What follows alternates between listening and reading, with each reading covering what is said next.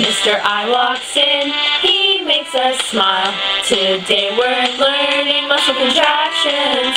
He says, hello, how are you so? This is a sliding filament theory. Central nervous system releases a message.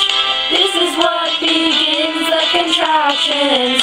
From the spinal cord, the message then travels to the peripheral nervous system. Is this presentation going too fast? Don't put this information in the past. We'll break it down so you can see this is our version of the sliding filament theory. Stop right now and listen to us. We've got something to teach you and it is a must.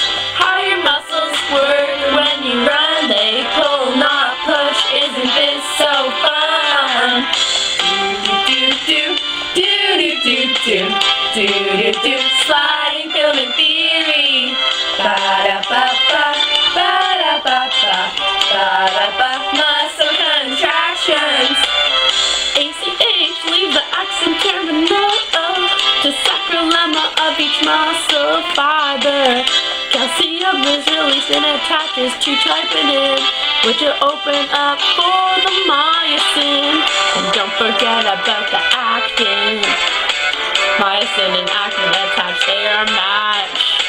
We'll break it down so you can see this is our version of the sliding filament theory.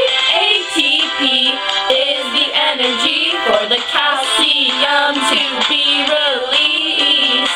Actin slides on myosin. Calcium helps contraction to keep happening.